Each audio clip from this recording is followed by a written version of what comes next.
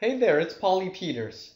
In this video, I want to talk about paleo snacks and give you one simple recipe to help you with the paleo diet. But before that, I want to share with you my story about who I am so we can get to know each other better. I'm currently diabetes free and at a weight I'm happy with. I've lowered my A1C level to the point I am no longer diabetic, and I was able to stop medication. But it wasn't always like that in the past. In fact, I used to really struggle with my diabetes and weight.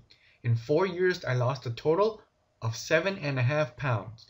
Doing vegan, Weight Watchers, gluten-free, you name it, I most likely did it. My diabetes was so bad, my doctor kept telling me that I'd get vision loss, nerve damage, and kidney disease if I didn't change. But then I discovered the paleo diet. I wish I learned about it before I got sick and gained a lot of weight. It wasn't until a colleague at work told me that his neighbor had success with it that I started. I decided to give it a shot as I had nothing to lose. I finally discovered how to control my diabetes, lose the excess weight, and keep it off. After I used the simple recipes in the paleo diet, I was able to go from a depressed, overweight diabetic to a normal, diabetes-free, enjoyable life. I'm now able to go to the gym 3 to 4 days a week with incredible stamina.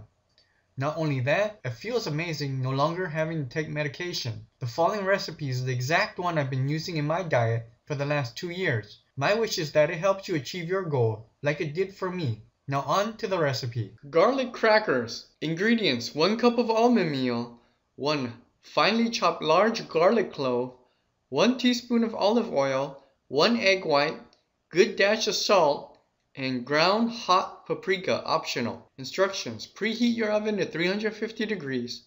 Place all ingredients in a bowl and combine well. Now place this mixture on a sheet of baking paper and place another sheet of baking paper over the top. Now roll this mixture out onto 1/4 inch thickness using a rolling pin. Now score the pastry with the back of a knife into individual square pieces. Carefully remove the baking paper from the top of the pastry.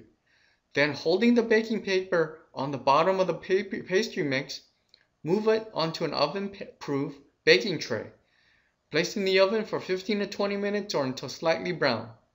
Leave to cook, then break the crackers into individual pieces. And that's the recipe of the day. If you enjoyed this video, then like the video and subscribe to my channel. If you'd like to learn more about the paleo diet so you can experience improved sugar control and weight loss, then click the link below the video, take action, and go check it out. Again, click the link below, take action, and go check out the page there.